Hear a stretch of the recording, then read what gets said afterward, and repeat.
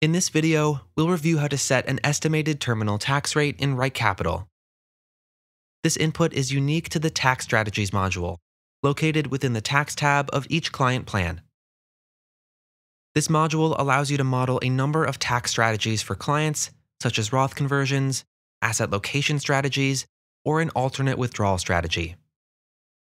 When using this module, you may notice that several charts display tax-adjusted ending assets. These values are tax-adjusted in that we apply an assumed tax rate to any tax-deferred assets, representing the taxes that would still be due on those assets at death. In other words, it's the estimated rate that heirs would be subject to upon distribution of those assets. You can adjust that assumed tax rate using the Estimated Terminal Tax Rate slider found within the action items at the bottom of the page. Please note that the estimated terminal tax rate will only impact the values displayed here within the Tax Strategies tab.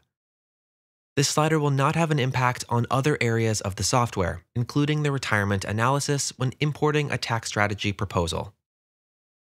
For more information on the Tax Strategies module in RightCapital, please don't hesitate to reach out to the RightCapital support team or to utilize the resources within our Help Center.